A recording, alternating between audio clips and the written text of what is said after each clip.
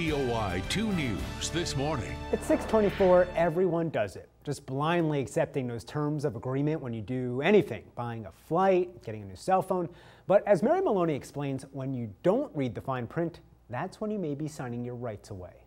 There's a lot of fine print in our lives. Think about it. Whenever you open an app, bank account, or even log onto a website, there's several pages of sometimes hard to understand legal jargon.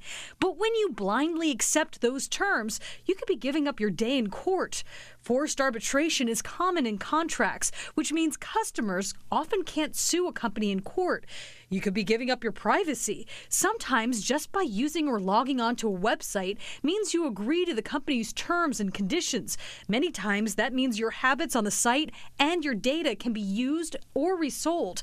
If you don't read the fine print when opening or changing a bank account, you may not know how much you really owe. Last year, the country's biggest banks ranked in more than $6.4 billion just for ATM and overdraft fees.